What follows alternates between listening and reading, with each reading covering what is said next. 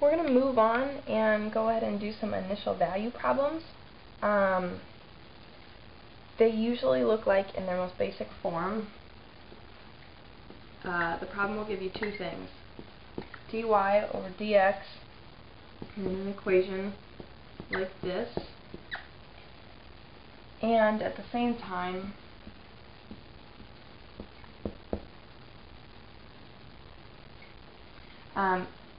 basic initial value problems, you always get these two things. This is the derivative of the original function, and this is a specific condition, and they'll ask you to solve the initial value problem. The way that you do that, this notation here indicates that this is the first derivative of the original function. So whether or not that matters, what you want to do is go ahead and integrate this function.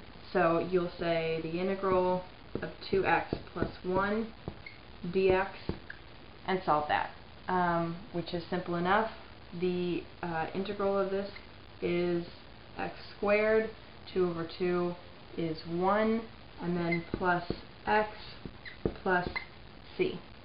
So we have now the integral of the function, and what we want to do is we put c here to account for a constant.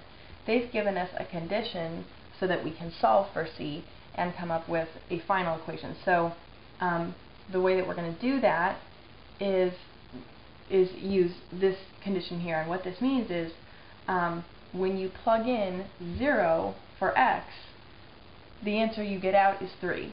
So basically they're giving you a point that satisfies this function, and all you have to do is plug it in.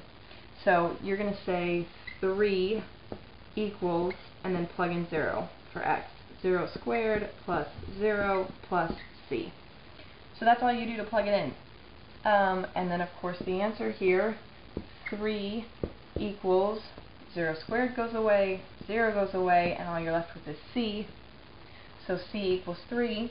So then all you have to do is write your final answer, which is x squared plus x, which I'm getting from here, before we plugged in the zeros, and then plus c, which we solved for is 3.